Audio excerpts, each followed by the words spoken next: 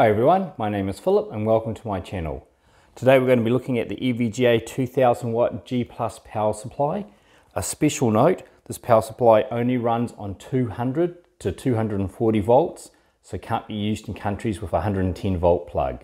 Let's start by taking a look around the box. Nothing too interesting there. There's a few specifications there. Shows quite a high efficiency at about 50% load. Looks like it's about just a smidgen under 53% efficient. The box does have an EVGA seal. I've cut it already to make it easier opening. Okay, let's have a look at the package contents.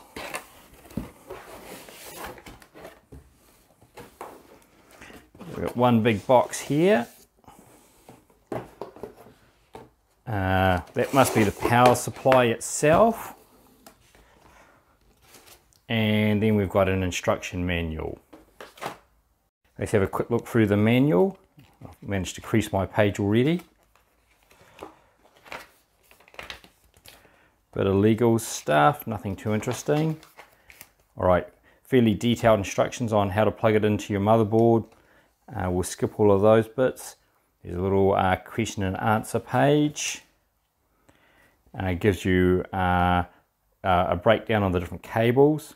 So I might just read these out because there's one ATX 24 pin connector, two EPS ATX 12 volt connectors for the CPU.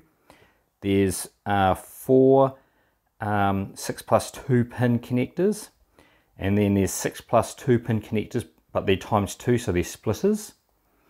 4 SATAs, another 5 SATAs, 4 Molexes, and a Molex to floppy disk drive adapter. And then just some general information on the specs. So it can basically pump out 166 amps on the 12 volt rail, just under 2000 volts on that rail. And then it goes into another language. Let's take a look at the main power supply itself. It comes in this nice bag. Let's undo that. Alright, let's have a closer look at the connectors here. So we've got 10 connectors labelled VGA, so there's 10 8-pin connectors. Let's see, we've got 2 labelled GPU here, and then the bottom ones down over here are peripheral 1, peripheral 2, SATA 2, SATA 4, and then over here we've got the typical motherboard connector and the CPU connector. If we flip the power supply around, we've got that spec sheet on the side of it again. You've got these power supplies have an economy mode switch, and what that does is it causes the fan to turn off, or if it's not got enough load. And then of course your normal power switch. And then just another spec sheet. Okay, let's have a look at the cables.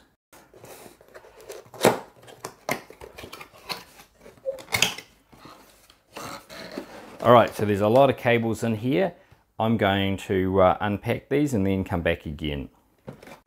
Okay, so we've got 6 of these 8-pin to dual 6+2 8-pin cables for hooking up like GPUs and the like. The cable's 16 AWG.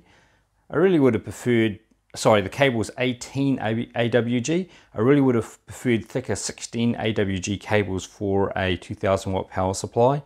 So I think EVGA could do better in this area. The next is we have these 4 of these straight 8-pin to 6+2 pin connectors, also 18 AWG. Once again, I think for this kind of size power supply, EVGA really could be shipping 16 AWG instead. Next up we have the standard motherboard connector. Nothing too interesting there. Then we have a couple of these SATA connectors. So you got your one plug there and 5 SATA connectors hanging. 5 SATA connectors hanging off that cable. Actually, we've got a second cable with 5 SATA connectors on it, and then another SATA cable that's got 4 connectors hanging off it. They also supply a little connector with that simulates the power on button. So if you wanted to hook up like a water pump and power on the motherboard without having to connect up the rest of the computer, for instance, to purge out air out of a system, you've got that ready already. So you've got your standard plug. Interesting enough, the plug that goes into the power supply is rated at 16 amps, but the cord they're using is only got a 1mm core. Let's just see if I can spot that little bit. I don't know if you can see that there, that little where it says it's got a 1mm core. Certainly in my country, 1mm is the smallest core size you can use by law, and it's disappointing to see that on a large power supply like 2000 watts, they're using the smallest possible wire size that the law will allow. If you still happen to have something that uses a like a floppy connector, then there's an adapter for plugging one of those things in. There's a couple of cables for plugging in CPUs. Most motherboards will only use one, but if you happen to have a dual CPU socket motherboard, or you've got a motherboard that's designed for overclocking, uses a lot of power, then you've got 2 of those. There's several of these Molex cables supplied with 4 connectors on each end. You end up with 4 Velcro ties that are EVGA branded. I think this is actually really good of EVGA to provide some cable management, because the power, when you've got this many power cables, they are quite a thick bulk, and you do need to do something to keep them all tidy. If you wanted to plug in 6 GPUs into a mining rig, then you could use 3 of the cables with the 6+2 splitters on it. So 3 cables with 2 powers, 2 each would give you 6 risers powered. Then you could use these 1-to-1 cables with splitters. So you just put a splitter on it. So you got 4 of those.